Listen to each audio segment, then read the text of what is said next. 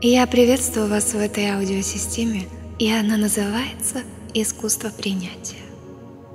Искусство принятия – это нечто большее, чем просто слово. И в этом искусстве отражается вся ваша жизнь. В умении принимать. В первую очередь это, например, ваше желание. Когда вы чего-то очень сильно желаете, в теле появляется напряжение. Это привязанность, вы чего-то очень хотите, и когда вы думаете, что у вас этого нет, ваше тело напряжено.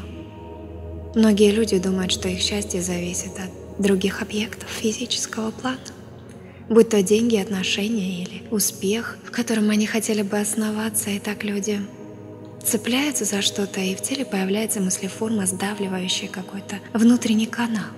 Так энергия перестает свободно протекать, и человек, он не принимает то, что еще не имеет, то, чего хочет, поэтому напряжение не впускает в полную мощность поток света. Только когда вы отпустите, в вашем физическом плане заиграет жизнь просто цветными лучами света.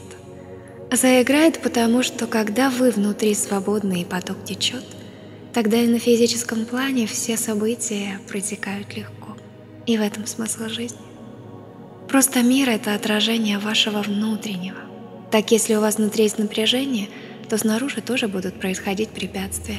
А если вы заглянете вовнутрь и поймете, что это мысль, которая сдавливает поток внутри вас, вы просто осознаете это, и если вы отпустите это напряжение, позволив энергии жизни протекать через вас снаружи, события будут разворачиваться как по волшебству. Искусство принятия — это позволение всему быть таким, какое оно есть. Не таким, каким оно должно быть с точки вашего зрения, а таким, какое оно есть, и перевести фокус внимания во внутренний мир и позволяя потоку просто течь. И вы тогда чувствуете свободу, потому что вы осознаете, что изначально энергия жизни просто должна протекать внутри вас. И не стоит цепляться за идеи. Ни одна идея в этом мире не заменит вам протекание вашей энергии жизни. Ни один человек, событие, ситуация не разрешит ваше счастье.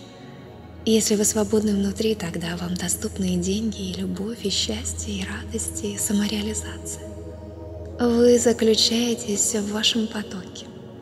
И искусство принятия — это смириться со всеми ситуациями, которые сейчас есть.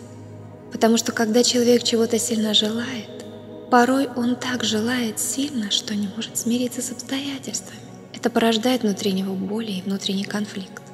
Это все не значит, что вы должны полностью отказаться от желаний, перестать хотеть и просто их отрицать. Нет. Желания могут оставаться внутри вас, просто вы больше за них не держитесь.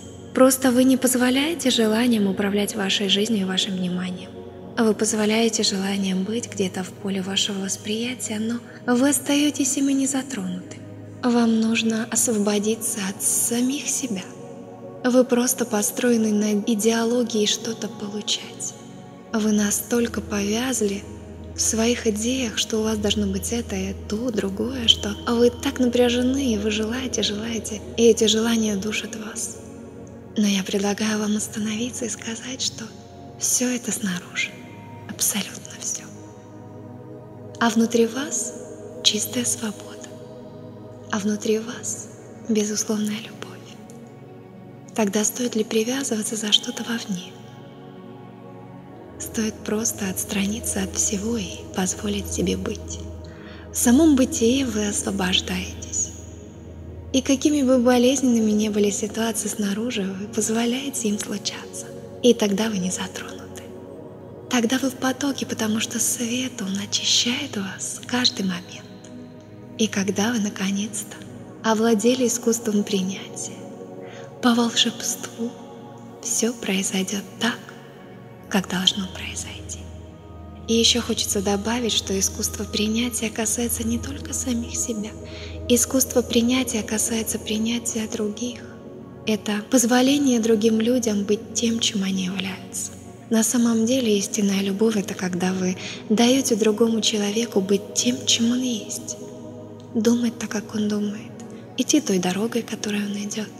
Выражаться так, как он выражается, а не быть выгодным для вас.